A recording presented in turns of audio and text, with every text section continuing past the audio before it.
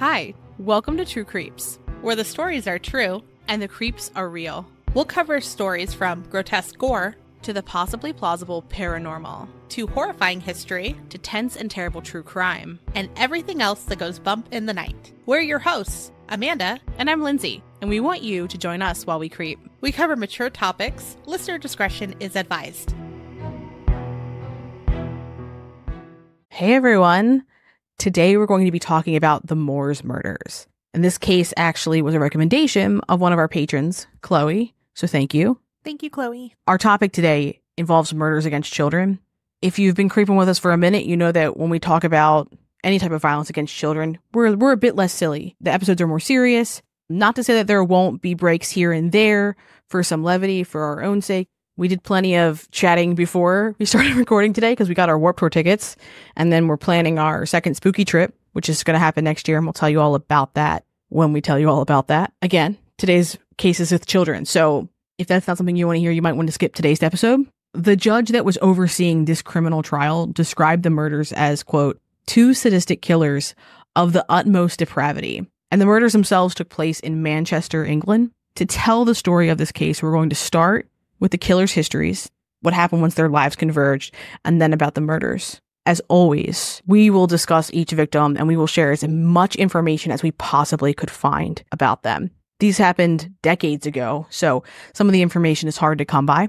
The victims of the Moor murders were Pauline Reade, John Kilbride, Keith Bennett, Lesley and Downey, and Edward Evans. So the first person we're going to discuss is one of the murderers, and his name is Ian Brady. Now, Ian Brady was born on January 2nd of 1938 in Glasgow.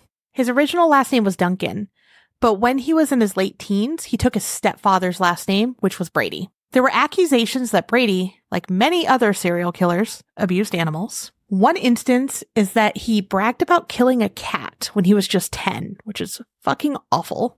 There's also reports that he burned a cat alive, decapitated rabbits, and would stone dogs. I don't even know what I would do if I caught a kid doing that. I have no idea. If you see a kid hurting other things, something's wrong. Yes. That's not normal kid behavior. No. But what do you do? Most serial killer stories where you know like a lot about the killer, there's always stories about what they were doing to animals when they were kids. Mm-hmm. I don't know what I would do if I saw a kid do that. Because it's like, oh no, what will you become? Or is it fixable? Yeah. I mean, I've yelled at neighbor kids for taking toads and dropping them. Like, I can't imagine someone actually like doing something with malicious intent, you know? Yeah. Brady asserted that the allegations of animal abuse were absolutely false, which we know better, right? He left school at 15 and he worked at a shipyard. Then afterwards, he ended up working for a butcher. During his teenage years, he got into trouble with the law a good amount of the time. Twice he appeared in juvenile court for breaking into homes. He appeared in court for threatening his then-girlfriend, Evelyn Grant, with a knife because she danced with another boy. Get fucked. He also stole a bag of lead seals. He received a 2-year sentence for the theft and the threat to his ex-girlfriend. By the time he got out, in November of 1957, he was almost 20 years old. Brady worked in a job that included manual labor, then at a brewery where he was eventually fired. He decided to learn how to be a bookkeeper and spent hours studying in his room with a set of instruction manuals from a local library. Brady got a clerical job at Millward's Merchandising, which was a wholesale chemical distribution company in Gorton. During this time, he rode a Tiger Cub motorcycle and seemed too interested in Germany and Nazis. Never a good sign. Never a good sign. Brady met Myra at Millward's. So we're going to talk about Myra for a bit, then talk about what happened once they got together. Myra Hindley was born on July 23rd of 1942 in Crumpsall, and her father, Bob, was known to be an alcoholic and just a relatively tough guy. And from what we saw, it seemed like he expected Hindley to be tough too. And I just think that's interesting because we're talking about the 1950s, and that seems pretty at odds with how most people were raising women. It was normally oh, you want delicate lady behavior in the 1950s. But in one instance, when Hindley was just 8 years old, she ran to her dad crying because a boy scratched her in her cheeks. And he did it so hard that he drew blood. And from the story that we saw, Bob told Hindley that she had to retaliate and told her that if she didn't go retaliate against the boy who scratched her, that he would leather her if she didn't, which we are assuming means hit her with a belt. Yeah. So Hindley did retaliate. She went after the boy and knocked him down after punching him several times. When she wrote about this later, she would talk about this as her first win. The first job that Hindley ever had was at a local electrical engineering firm where she was a junior clerk. And she also took judo lessons each week, but found that people were a bit reluctant to spar with her because she got a reputation for being unnecessarily slow when she would release her grip on people. Not a good sign. Unsettling. Yeah. Hindley began working at Millward's as a typist in January of 61, and that's where she met Brady.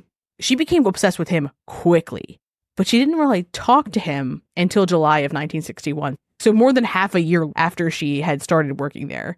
Bizarre. Yeah. So Hindley's diary entries go into detail about how fascinated and enamored she was by him. Hindley and Brady's first date was in December of 1961, and they went to the movies. Many of their dates were them going to the movies, then going back to Hindley's house, where they would drink German wine together. Some sources say that they went to see X-rated films, which are not what we think of today as X-rated films. They're more like NC-17 or rated R movies today. Mm-hmm. Rated X just meant that no one under 16 could be in the theater. When I read that, I was like, oh, and I was like, oh, no, it's not that. It sounds more intense. Yeah, no, it's just like a rated R movie. Yeah. But not surprisingly, things got pretty weird with them pretty fast. Part of the routine that they developed would be that Brady would give Hindley books to read, which, like, okay, that's not so weird. No. But they began reading accounts of Nazi atrocities to each other out loud. That's weird. And to make it worse, they were doing this during their lunch breaks, which, like, I can't imagine being in that break room being like, I'm sorry, I'm just trying to fucking eat my sandwich over here. Can you fucking not? Right. It's one thing to be talking about current events. It's another thing to be like, let's talk about the fucking worst of the worst every day during our break. Keep in mind, this is less than 20 years after World War II ended. So it's still like fresh. So little by little, Hindley then began to change her appearance so she would fit more Aryan beauty ideals. She started wearing bright lipstick, she bleached her hair, and she also started to change her style too. She began to wear more risque stuff, which was like short skirts and leather jackets with high boots, which like today, not so big of a deal. But then that was a big deal. We're talking about the 60s, a stark change from who she was. Yeah. It seems Hindley knew that there was something off about Brady pretty early into their relationship because he drugged her. She wrote a letter to a friend about the incident, but in the same letter, she was very clear that her infatuation continued despite him drugging her. And in the letter, she like very clearly discusses the instance of him drugging her. Now, several months after this letter, she reaches out to her friend and begs her to destroy the letter. But from my understanding, she did not, which I also would not. If a friend was like, here's a horrible thing my partner did to me. Yeah. Please destroy the letter. I'd be like, I'm going to totally destroy that. Yeah, it's totally gone. Right. I didn't like keep it. Put it in a safe. Yeah. Yeah, fucking put it in a safety deposit box. No, keeping it for, especially because now you've asked me to destroy it, things are super sketch. Yes. So Hindley began going to local shooting ranges. One of the friends that she met through this was George Clitheroe. George was the president of the Cheadle Rifle Club. He helped Hindley buy a .22 rifle. However, George did thwart her attempts at joining the pistol club, which is weird. He's helping her buy a gun, and he's like, no, don't join this. Nevertheless, she was able to purchase 2 pistols from the people that were in the pistol club. During this time, Hindley would also rent vans because she and Brady had a very weird hobby, and that was planning bank robberies. Fucking weird. Right? Like that's strange. Like to go to the point where you're going to rent a van, but like they never went through with it. So bizarre. Strange hobby. So the pair then began getting really interested in photography. And Brady already had a camera. It was a box Brownie to be exact, which we talked about some of these cameras last week. Mm-hmm. And it is one that I actually own, by the way. He upgraded to a better model and he ended up getting more equipment. So he bought lights and materials to develop his own film. So a lot of stuff that he needed to do this. Hindley was relatively modest before this, and the pair began taking photos that, at the time, would have been considered explicit.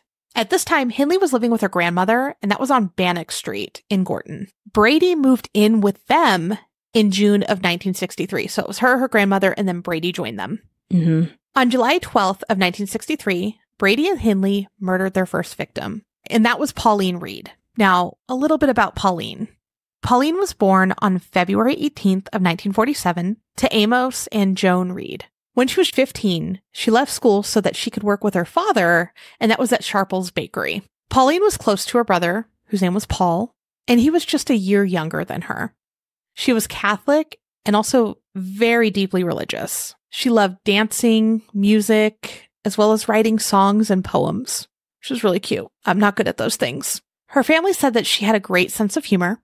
7 months before her murder, Pauline was one of the 3 winners of a Christmas baking competition, and her photo appeared in the Gordon Reporter. So she was like celebrating, and everyone was so proud of her. Mm-hmm. She won that contest. She was a talented baker, which I love. Yeah. So her niece, Jackie, who unfortunately never got to meet her, she actually kept one of her cookbooks. And inside of it, Pauline wrote, "This book belongs to Pauline Reade. If this book gets lost, smack its bum and send it home crying." I love that. That's so funny. It's very cute. I feel like you get an idea of her humor. Yes. And it's cute that they called it, a cookbook, like it was her recipe book. Adorable. Mm-hmm. Yes. One of her best friends, Pat Cummings, described her as being shy and said that she typically wouldn't get in a car of a stranger. On the evening that Pauline was murdered, the girls were planning on going to the dance with friends. But one of the parents of the friends found out that there was going to be alcohol there. So a lot of the parents were like, no, you can't go anymore. Which seems fair. Especially, we're talking 1960s. Exactly, yeah. They're like, please don't go out and do bad things. So Pauline's mother, Joan, didn't love the idea of her going out on her own, but she knew how excited Pauline was and that she could trust her daughter to make it home before curfew. So she's like, I know she's a good girl. She's going to make good choices. Okay, I understand that there's going to be things that I don't love there, but you can go. Yes. In an interview after her death, Joan told a reporter that right before Pauline left, she put a necklace on Pauline and watched her as she walked around the corner outside. So she was walking to the dance. That breaks my heart. Heartbreaking. When we were reading that, I believe it was one of the mother's favorite necklaces too. And Pauline was like, Mom. And it was this very special moment between the two of them, which not that you ever want to have a last moment with your child, but I'm glad it was a positive and sweet moment. Yeah. It was a good thing, not an argument or something that they'd regret.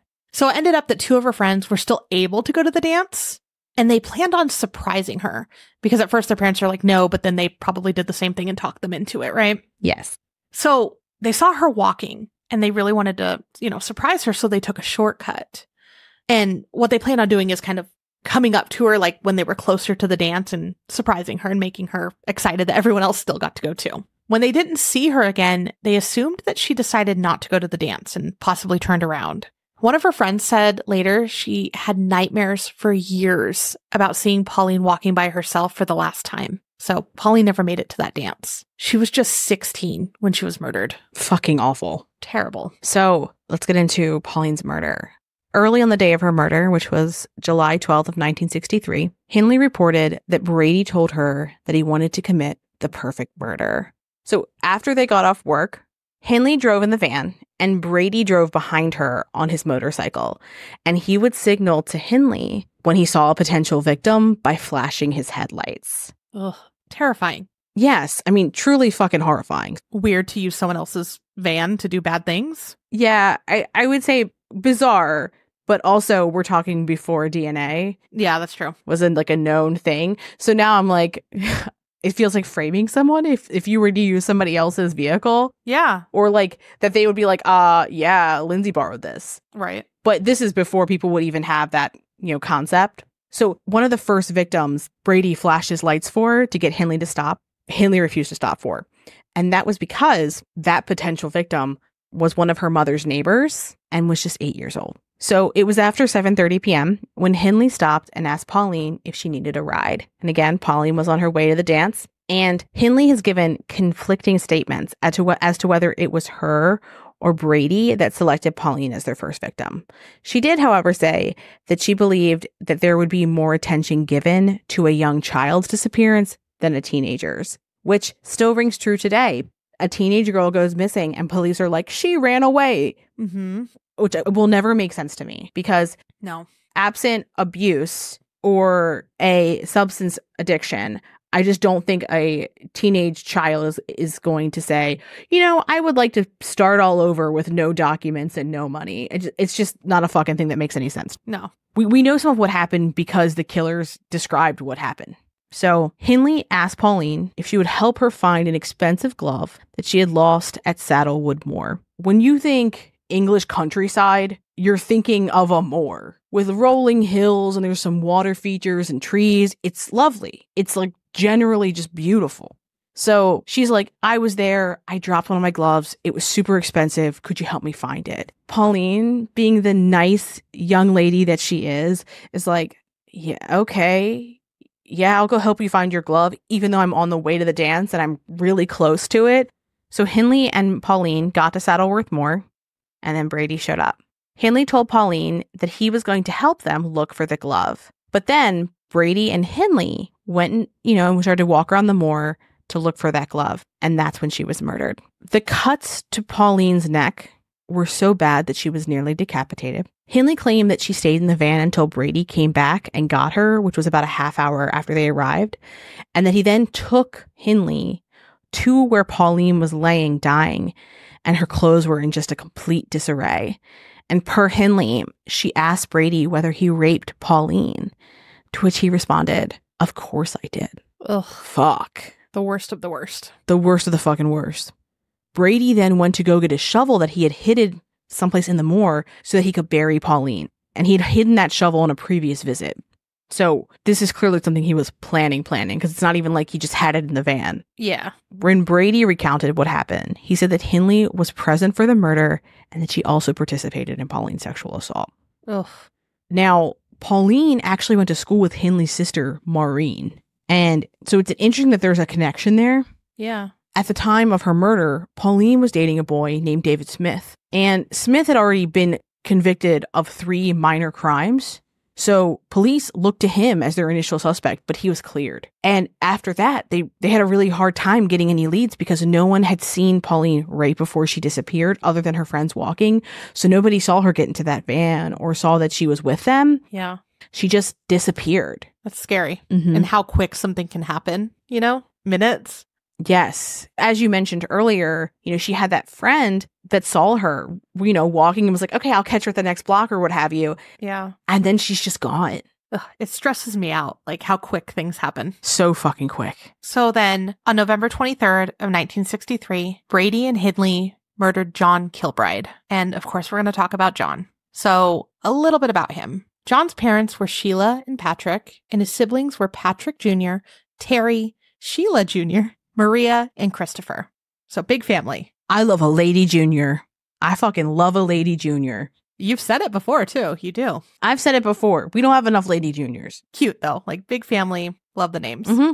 Yeah. When talking about John, Terry said that all his siblings looked up to him. John went to his grandmother's house every day to check in on her and see if she needed any help. So just a good, sweet boy.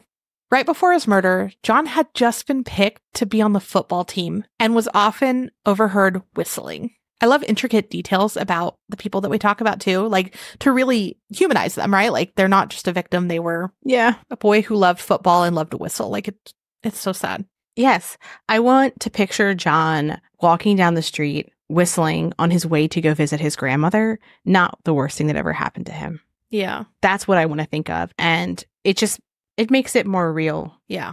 We talk about true crime a lot. And so often we don't have this full picture of the victims. And we don't want people to just be the worst thing that ever happened to them. Yes, exactly. John was also described as being adventurous and very trusting. John was just 12 on the day of his murder. Earlier that day, he had done some shopping for his grandmother. Again, good sweet boy. Mm-hmm. Afterwards, some of his friends had asked him to go to the movies. So typical 12-year-old, right? Sheila urged John to keep an eye out because of Pauline's recent disappearance. And I can't even wrap my head around knowing that something bad just happened, warning your kid about it, and then them being part of it. It turns my stomach. I think it's important to note that we are also very much before the stranger danger era. That really doesn't happen until we get to the 70s and 80s. People aren't really thinking about how people are hurting kids as a thing that happens that often. Not that it doesn't happen, and there's obviously like fables and folklore and beliefs and things, but it's typically somebody who's like evil, not somebody who lives in the neighborhood. Yeah. During the trial, one of John's friends, also named John, recounted that they were at the movies, then went to one of the markets to do odd jobs. So his friend separated from John at one point, and unfortunately they never saw him again. So same thing, like in a matter of minutes, was just gone. Yes. So what happened is in the early evening of November 23rd, Brady and Hindley offered John a ride home.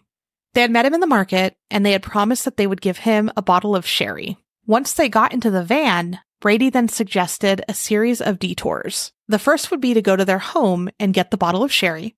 But first, they needed to stop at Saddleworth Moor to look for Hindley's missing glove. All over again.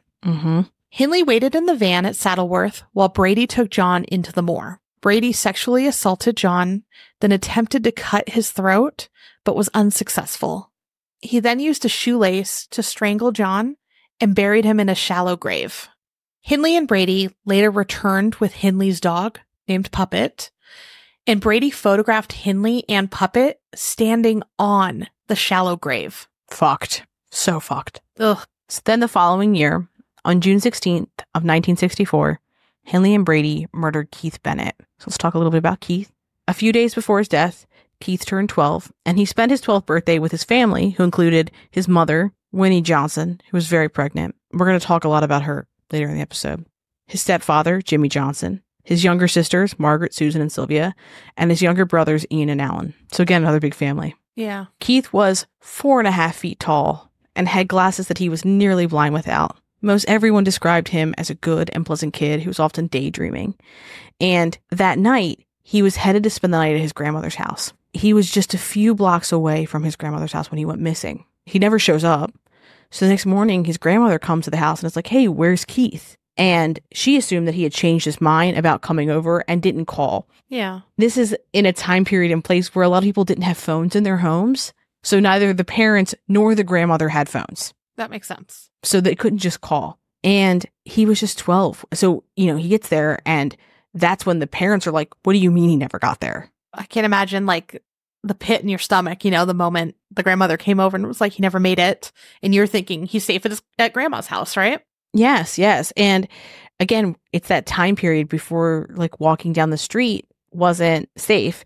And even when you think about that, my parents' generation, which was like be home before the streetlights come on. And then there was our generation where it was like, okay, you can walk this distance by yourself, where kids would walk to school by themselves and were relatively independent.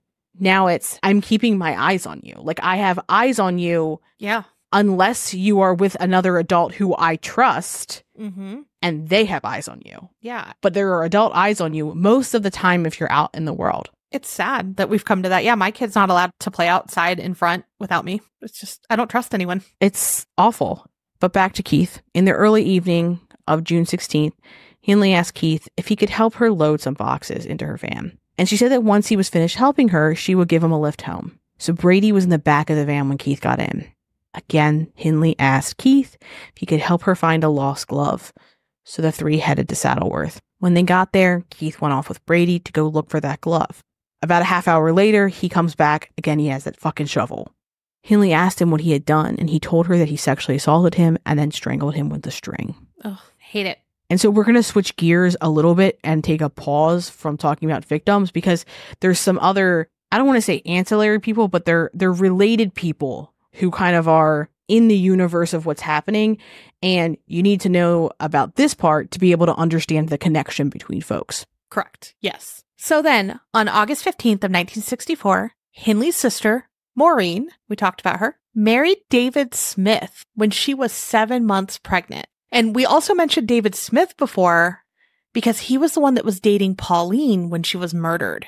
Now, Maureen and David's wedding was performed at the register office with none of her family in attendance. Maureen and Smith then moved into Smith's father's home, and the next day they decided to take a trip to Windermere. It's on this trip that Smith meets Brady for the first time. They were big fans of one another. They got along great. They chatted about so many things, but some of the notable topics included how wealth was distributed, society, robbing banks, again, a favorite of theirs for some reason, and, the typical get-to-know-you topics. Fucking wild. The first time you meet somebody and you're like, let's talk about crimes. Now, it's one thing to be like, here are the cases I'm involved with, because once you got a hyperfixation, you've got a hyperfixation. Mm-hmm. But I feel like this is a heavy first meeting conversation. Right? Like one of my favorite things to do is to go rent vans and plan robbing banks. What about you? Yeah. Fucking weird. Smith and Brady started getting real chummy.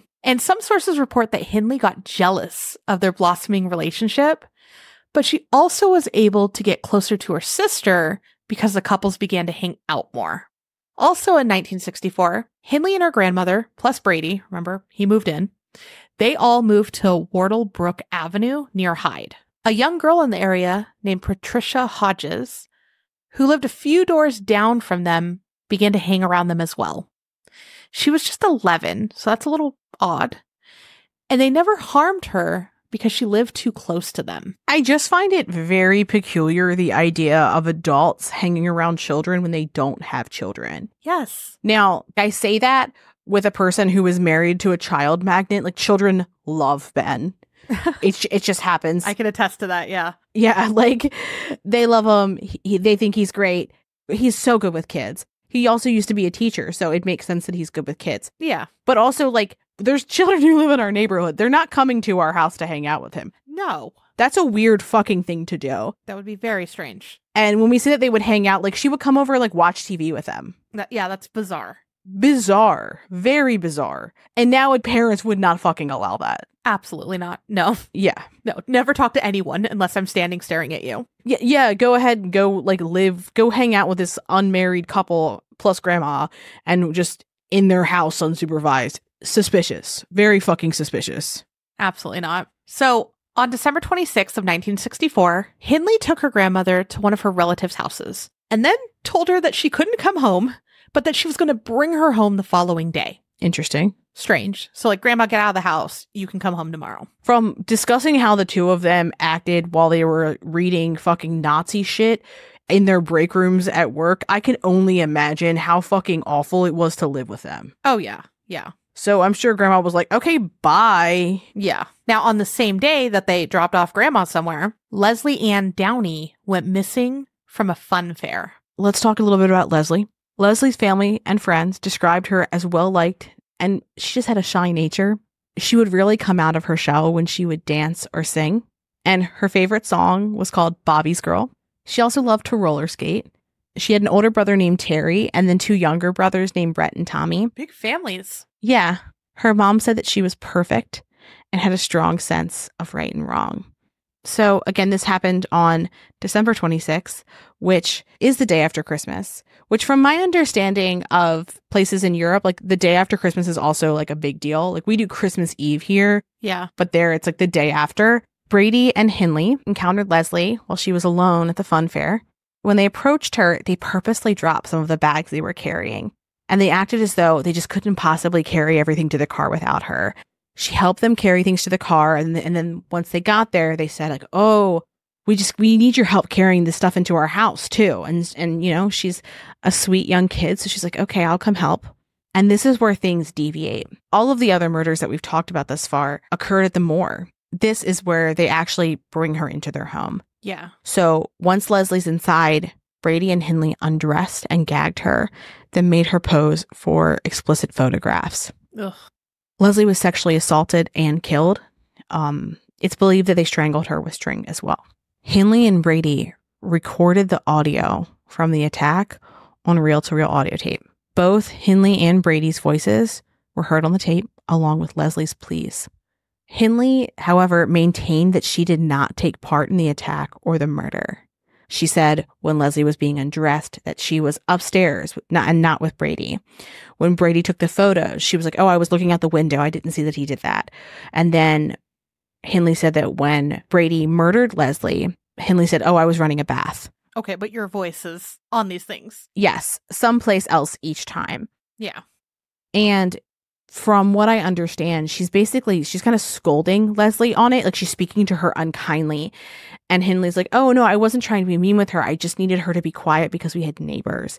I'm like, she's a child who is being attacked. Of course she's loud, you fucking monster. Yeah. Ugh. So after she was murdered, Brady and Hindley then buried Lesley at Saddleworth Moor in a shallow grave. And to add even fucking more just disgustingness to this, when they buried her naked, but they piled her clothes up at her feet. Monsters. In every way. Yes. In every fucking way. So we're moving on to 2 months later, in February of 1965. So Patricia, the little kid we talked about, stopped visiting Brady and Hindley. Probably for the best. Yeah, for sure. Now, Smith kept coming over, though. Brady would give him books to read, and they would also regularly discuss robbery and murder. You know, their favorite fucking topics. Fucking weird. In July of 1965, Smith and Maureen moved closer to Hindley and Brady, and the couple saw one another a bit more. Then, on October 6th of 1965, Edward Evans was murdered by Brady and Hindley. Unfortunately, we couldn't find much out about Edward. His family was very private, but what we do know is that he was 17 years old when he was murdered, and at the time he was an apprentice engineer. So, smart boy. Yeah. So the circumstances surrounding Edward's murder are a little different. Hindley drove Brady to Manchester Central Railroad Station in the evening of October 6th so that Brady could pick his next victim. After just a few minutes of being inside the station, he came back out with Edward. He told Edward that Hindley was his sister. Creepy. Brady later told law enforcement that he had picked Edward up so that they could have sex. The three of them drove back to their home on Wyrtlebrook Avenue and drank wine. Brady told Hindley to go get her brother-in-law, Smith. So remember, they were having this like weird relationship, chatting about weird stuff, right? Mm-hmm. When they got back to the house, Hindley told Smith to wait outside for her signal, which would be a flashing light. After he saw the flashing light, Smith knocked on the door. Brady answered the door and asked Smith if he came for, quote, the miniature wine bottles. Weird. Bizarre. Brady told Smith that he was going to get the wine, and then he left the room. A few minutes went by before Smith then heard a loud, high-pitched scream, one after another. Hindley then screamed for Smith to help Brady. Smith ran into the living room and then froze. Now, he described the victim as a young man, but we know it's Edward, so we're going to call him Edward. He saw Edward facing up. He was laying with his head and shoulders on the couch, but the rest of his body was on the floor. Brady was standing over Edward with his legs on either side of him. Edward was screaming as Brady slammed a hatchet onto the left side of Edward's head. Then Smith watched as Brady strangled Edward with an electrical cord. Could you imagine fucking walking into that and then just watching and standing there? Given that they had had so many conversations about robbery and murder and all these fucked up things, I wouldn't be altogether surprised if I came in and saw this person murdering someone, although there would be the initial shock of this is actually happening. This isn't a hypothetical discussion. Right. Brady was so into this that I have a hard time empathizing with anybody who was in shock at what he could do, because it's like he literally told you how he wanted to do this kind of shit. That's true. That's true. It's just not knowing exactly their conversations. I know we know a little bit of what might have happened, but like just thinking about, did he know at this particular moment that's why they invited him over? Was he expecting it? Was it unexpected? Like, ugh. So Brady claimed that he could not lift Edward's body by himself because he had hurt his ankle during the altercation. Fuck him. Mm-hmm. Smith and Brady wrapped Edward in a plastic sheet, and then they moved his body to one of the spare bedrooms so that they could dispose of the body later. Brady then instructed Smith to pack any incriminating items into a suitcase.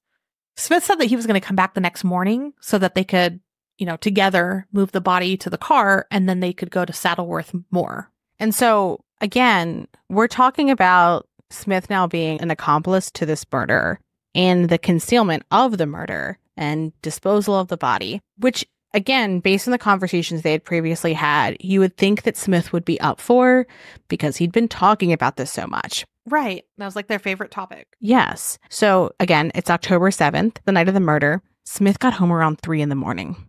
Apparently Maureen was waiting up for him, and he said to her, "Can you make me a cup of tea?" And she does. He drinks the tea and then threw up. And then he also just word vomits everything that just happened. He then waited until it was light out and went to the phone box to call police.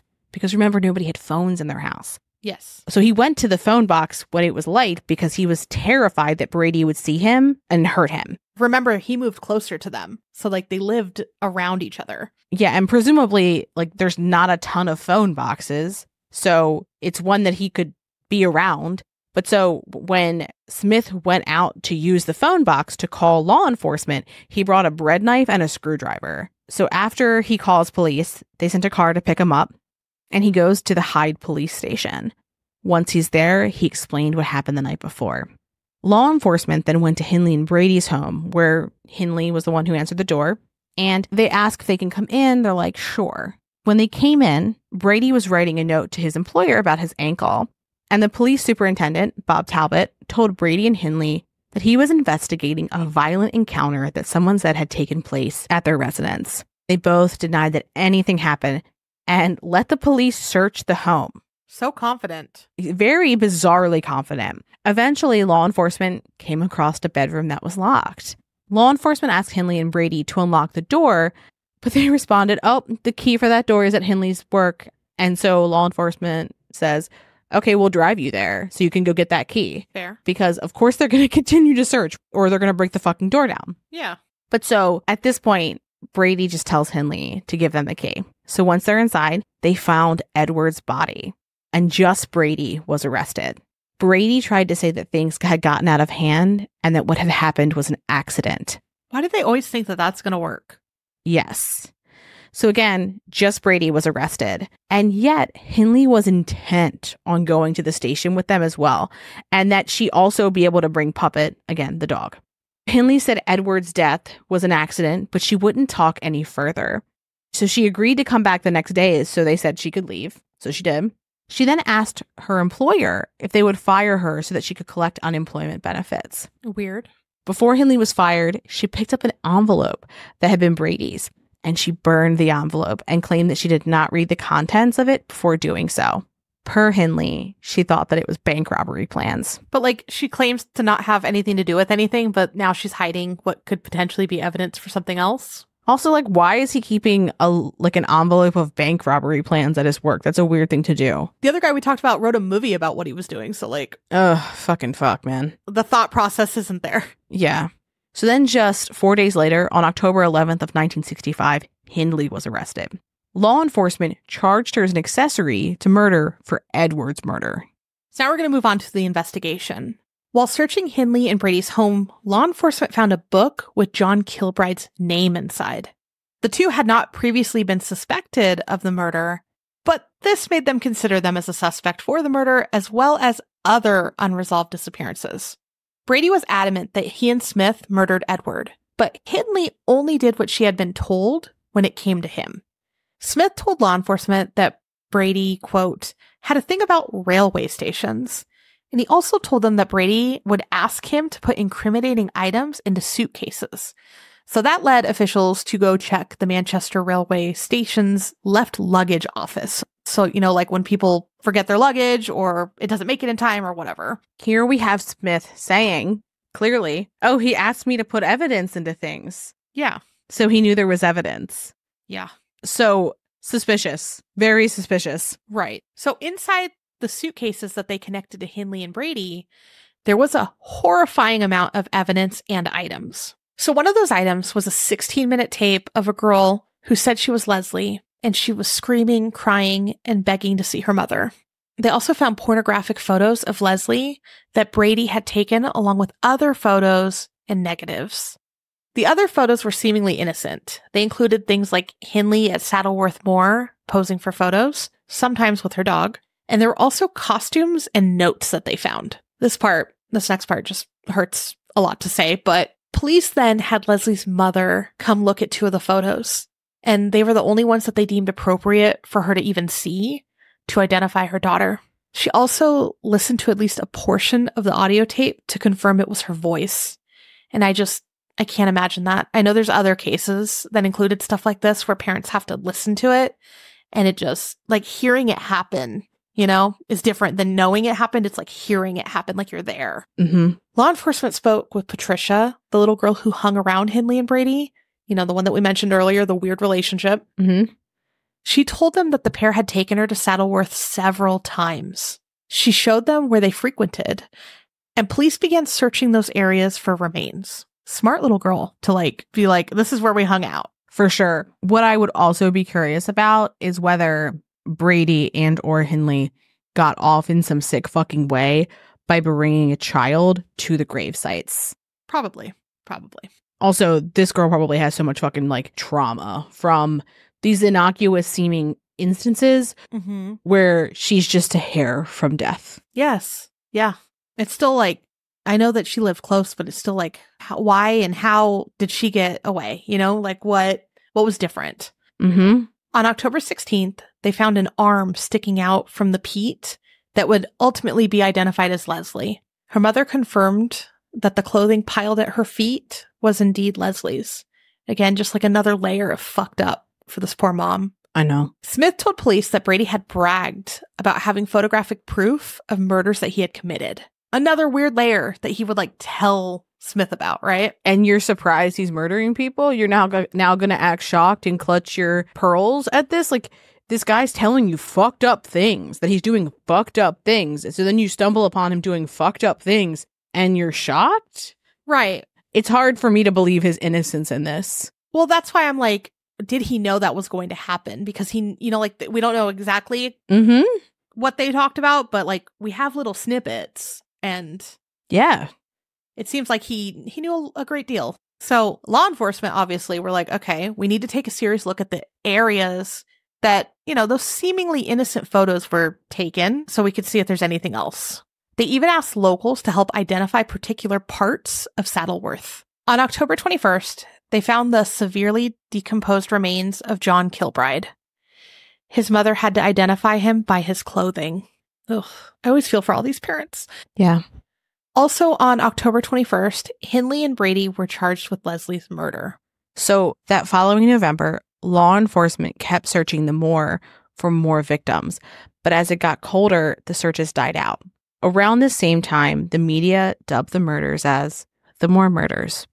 At this point, we just have Lesley and Edward, who were connected with them. And there begins to be public speculation that perhaps Pauline Reade and Keith Bennett were also victims of Brady and Hindley. Law enforcement played the recording of Lesley, and Brady said that they didn't convince her to come to their home. He said that two men had brought her there and that they had taken her alive from their home, so that whatever happened to her wasn't him. In early December, Brady was also charged with John's murder, and Hindley was then charged with harboring knowledge of Brady's murder of John. We talked about, the seemingly innocent photos that included Puppet, and he was in lots of photos all over the place, and he ranged in age from a puppy to a full-grown dog. So law enforcement was like, we can use his age to determine when these things were happening. So they had a veterinary surgeon examine Puppet to figure out his age. For some reason, they used anesthesia for this examination, and he did not wake up. That's sad. Fucking hate that. Yeah. Puppet was a bystander. Yeah. Hindley accused police of murdering her dog. Up until this point, she'd really not shown much emotion, so law enforcement was surprised she was so upset by her dog dying. It's really sad. Now, you can look at teeth and things like that to determine a dog's age. Mm-hmm. So I just wonder, what was this veterinary surgeon doing to Puppet to figure out their age? The only thing I can think of is, as a dog trainer thinking about why would they have to put them under to examine age would be maybe he wasn't allowing them to look at the teeth, because there are dogs that just aren't socialized well with especially other people if he's not near his owner and she's not in the picture. Maybe he was biting or stressed, which understandably, the poor dog. Yes. But I'm wondering if maybe they couldn't check his teeth, because I have trained dogs where you were not allowed to touch their face without getting bit. Given how not far along human medicine was in the 60s, I would not be surprised if veterinary medicine was not far enough along to know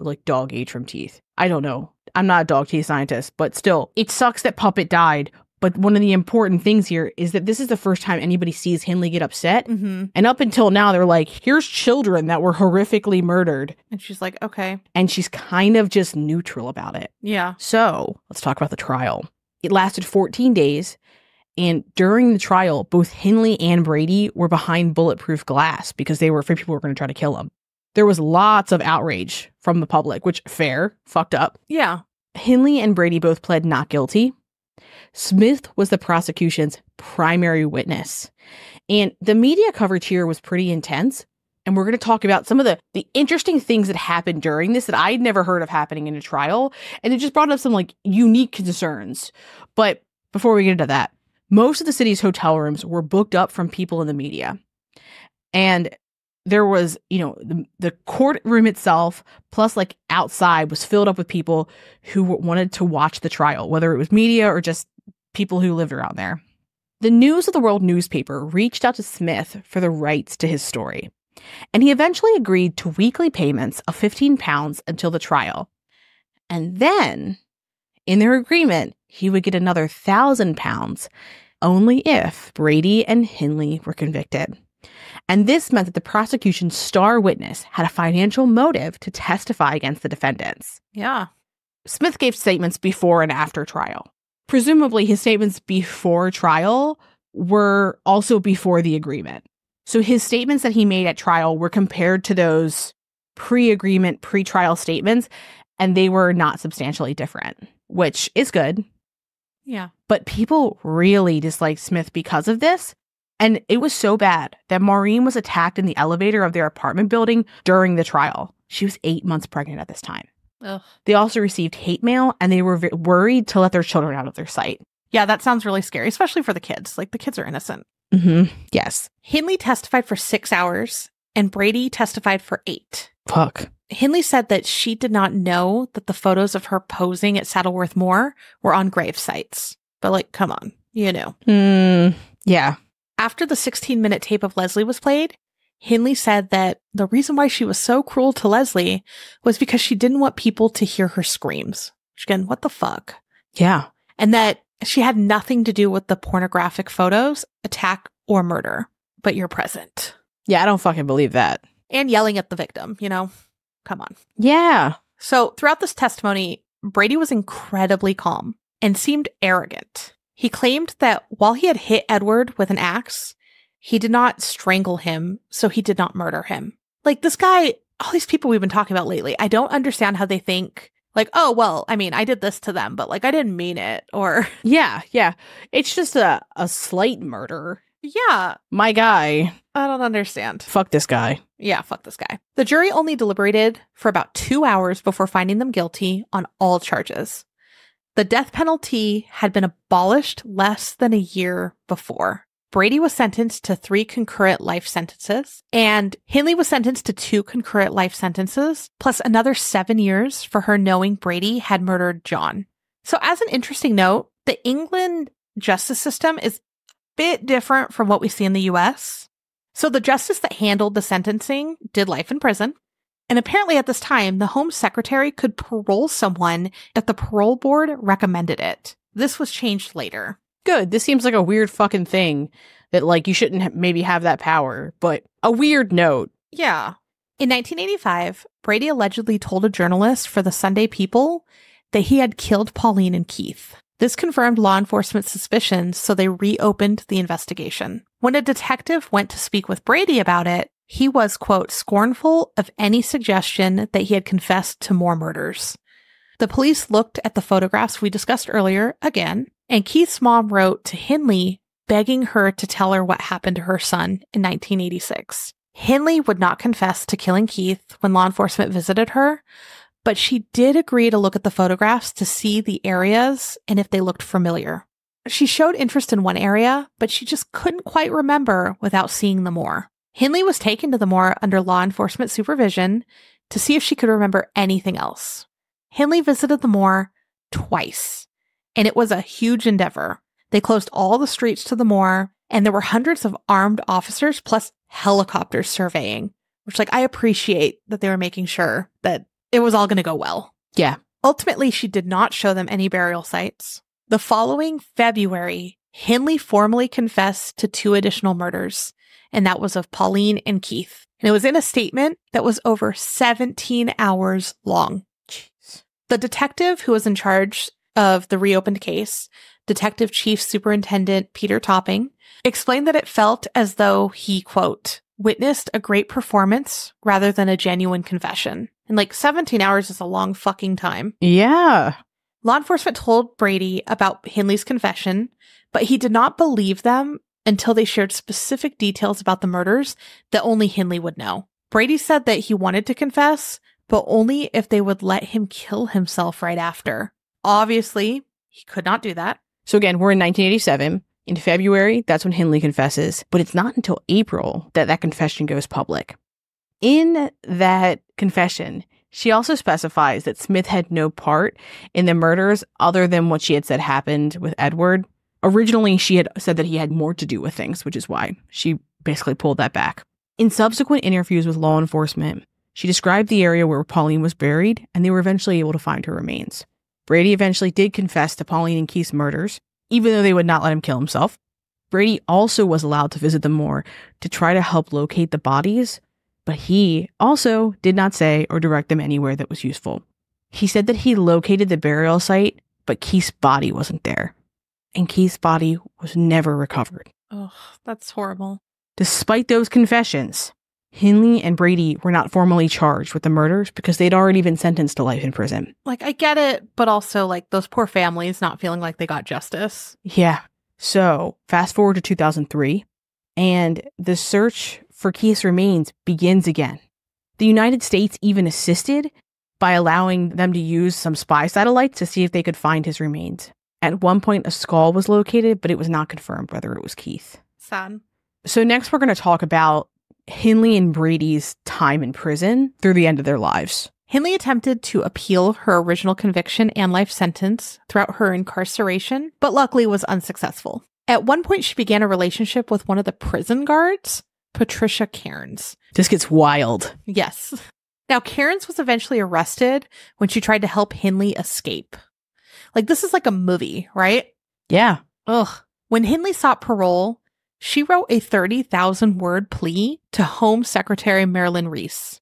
One portion included, quote, within months, he had convinced me that there was no God at all. He could have told me that the earth was flat, the moon was made of green cheese, and the sun rose in the west. I would have believed him.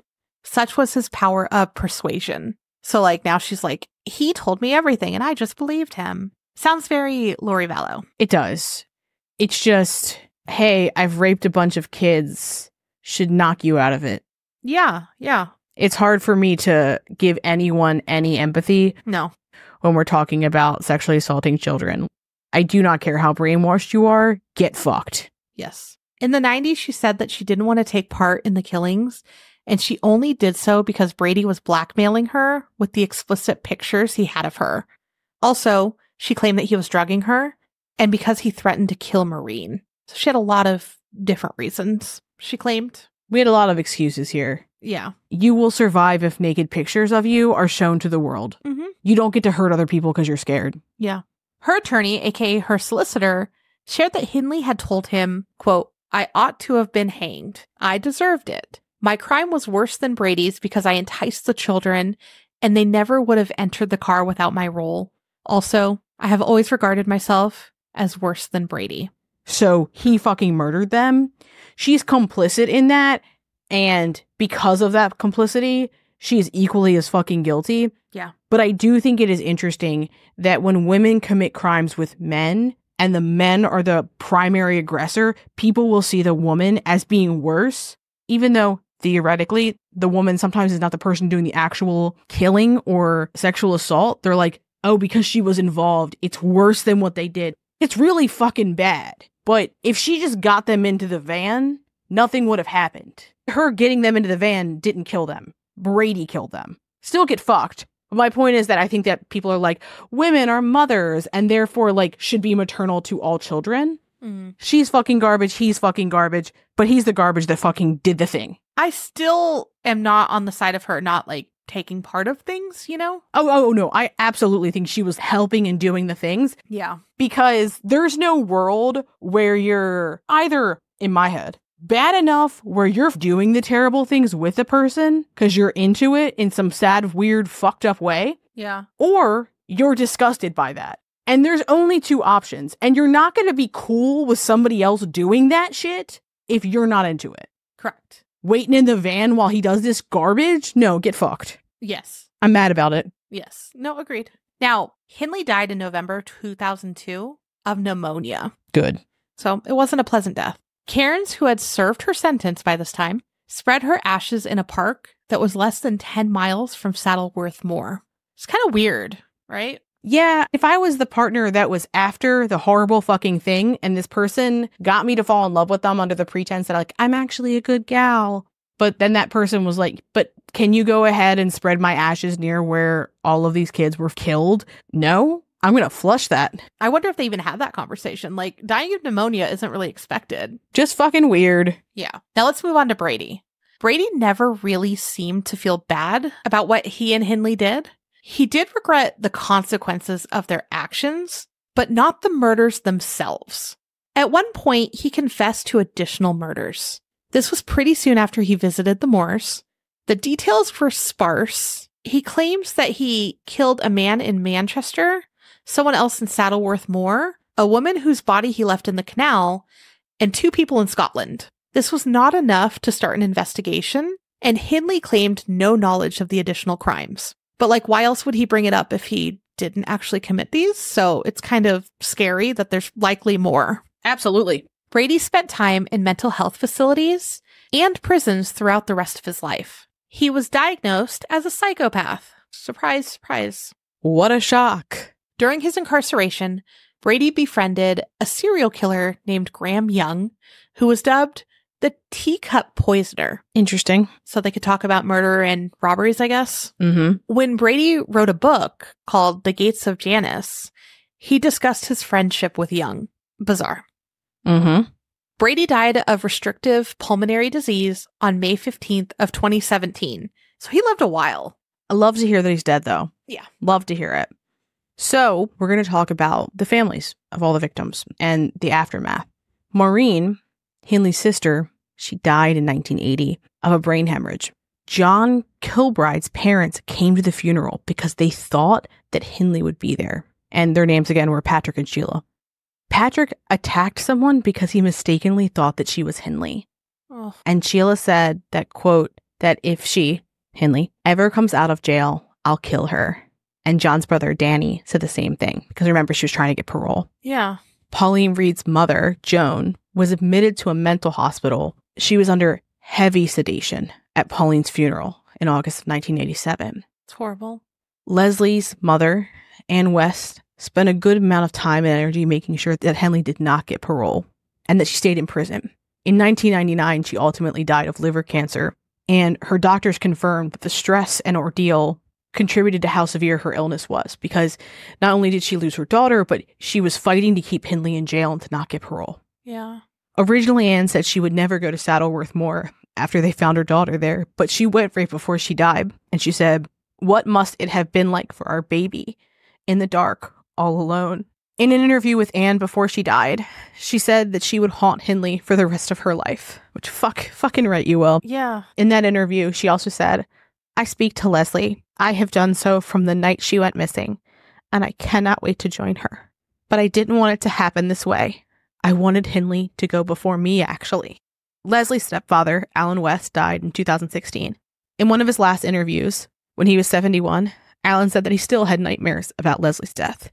And in this part, equal parts sad and just fucking enraging. After Alan died, Lesley's brother Terry was interviewed. He was angry that Brady outlived many of his victims' family members. And then he also talked about how in 2001, a man named Cass Telfer set fire to the home of Tommy West, who was one of Lesley's brothers. And that in that home, it was Tommy and his 8-year-old daughter, Kimberly. And that they both died in that fire. Telfer set the fire because he was obsessed with Hindley and Brady. I fucking hate people so much.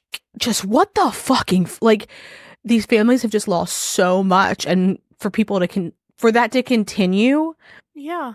And that for someone to just amplify that pain, it's just, I don't understand. Yeah. So again, Tommy was Lesley's brother, right? And then his daughter, Kimberly. Yeah. But like they had nothing to do with anything that happened. You know, like nothing. They were just family members of someone who got murdered. They did nothing wrong. And then this person's like, hey, I love the murderer who killed Tommy's sister. Let me go kill them too. I don't even, like, my brain doesn't connect, you know? It doesn't, I can't connect those dots. Yes, it doesn't make sense. Obviously, none of this makes sense because your brain isn't working properly if you can do this. But typically when you hear somebody who is obsessed with a serial killer, it's like their actual victims, not like their victim's family member that's like removed. Yeah. And also, right, we're talking 2001. This is decades after the murders. Right. And so the last family that we're going to talk about is Keith Bennett's. His mother, Winnie Johnson, frequently visited Saddleworth Moor up until her death in 2012 because she believed that's where her son was buried. She estimated that she had visited it thousands of times. At one point, Brady wrote to Winnie, and he was trying to get sympathy from her, which fucking rich, but he was also trying to manipulate her into convincing law enforcement to let him go to the moor once more. And Winnie responded to him and said, I want to find Keith before you die. And when you have died, I want to put the first nail in your coffin. When talking about the funeral she wanted to have for him once they found his body, she said that she wanted to make an announcement. And before we get into what that was, she didn't want to have a funeral until they found him. But they never found him. So they didn't get to have that funeral, which, like, it's just so fucking bad. But like, she's like, he's here, you know? So she keeps going to the moor because that's basically where he's buried, you know? And it's so fucked up. Well, it's a big space too. Yeah, it's massive. And everything kind of looks alike. Yeah. Ugh. But when she wanted, the announcement she said that she would have made was, I want to thank everybody for looking after me and helping me rescue Keith. He is my son, but he's the stepson of Manchester as well. Everybody thinks of him, and everyone wants him to be found, and not just here, all over the world. When he's found, I know I've done, oh gosh, whew. When he's found, I'll know I've done my duty as a mother. I'll be at ease then. I'll know I've got him back. Which, like, fuck, man. Like, Winnie got me more than I think any parent that we've ever talked about, because it's just heartbreaking. It's heartbreaking that the rest of her life she's looking for her son. Yeah. And just kind of wanting a little bit of closure. I know she knew what happened, but like to be able to close that, and she just never got that opportunity. Just this crumb of relief. Exactly. Nothing will bring her baby back, but at least she could mourn him in a way where she felt like she could. I don't have kids, so I know I'll never imagine what it would feel like to lose them, but to lose them in such a terrible way and then to not even get closure, it's fucking awful. Yeah, and I did see when we were looking at pictures of Saddleworth Moor that there is like a little area. It kind of reminds me of Chad Daybell's property on the fence line that is dedicated to Keith, where people have left flowers and like toys and stuff. It's heartbreaking. Absolutely. But that was hard. Yeah, this was a rough case. It took Lindsay and I think 2 or 3 hours to get started today because, like, yeah, it's an interesting case, and we're thankful that Chloe sent it in. But also talking about this is rough, right? Yeah, I think it was like 3 hours that we procrastinated. But it's worth talking about because we should never, ever forget Pauline Reade, John Kilbride, Keith Bennett, Lesley and Downey, and Edward Evans. And also, in our list of family members, we didn't talk about Edward because we don't know much about Edward. Right, they kept to themselves. Yeah, they kept to themselves, and so their grieving was also private. And everyone does this differently. Everyone does it differently. So long as you are not actively hurting other people, there's no wrong way to grieve, you know? Yeah. But, oh. It was a tough one. Yeah. Ends in tears. A tough one for sure. Don't forget them. One of the places that we got some of our information about the victims today was this Moor Murder subreddit, which we don't normally go to Reddit to find information like that. We'll look for people's like experiences and like kind of talk about those sometimes with things. But that's an excellent subreddit if you're interested in this case or the people who were affected by it. Every year on their birthdays, they post and they put a lot about their lives and how their family were affected. So just an interesting little, we don't always talk about all of our sources in the episode. They're always in the show notes though. Yeah, for sure. Woof. So that was the Moor murders. Hug somebody you love today. Yeah. And with that, have a great weekend. Thanks for creeping with us. Thanks for listening, and as always, a special thank you to our patrons who support us via Patreon. Please see the link in our show notes to learn more about how you, yes you, can begin to haunt the dump, guard vortexes, or even become a scorching Sasquatch. Ooh. Also in our show notes, you can find the link to our website, more information on our sources, our social media handles, and our merch store. We'd love for you to keep creeping with us. So if you like this episode, please subscribe, rate, review, and share the show with your fellow creeps and or ghosts. I beg of you.